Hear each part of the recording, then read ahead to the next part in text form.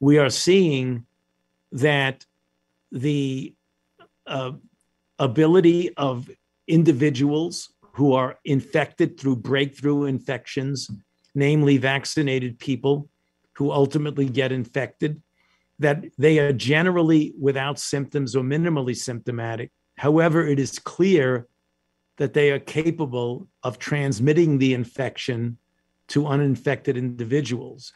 And the data that they reported indicates that if you look at the level of virus in the nasopharynx of a person who's vaccinated and has a breakthrough infection, and compare that to the level of virus in the nasopharynx of an unvaccinated person who's infected, they're essentially equivalent, which would go along and underscore the fact that vaccinated people who do have a breakthrough infection are clearly capable of transmitting the infection to an uninfected person.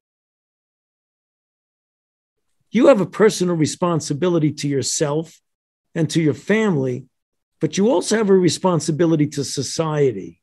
Because if you really want to make sure we put this virus, this outbreak in the rearview mirror, we can make a contribution by not giving the virus the opportunity to circulate among us.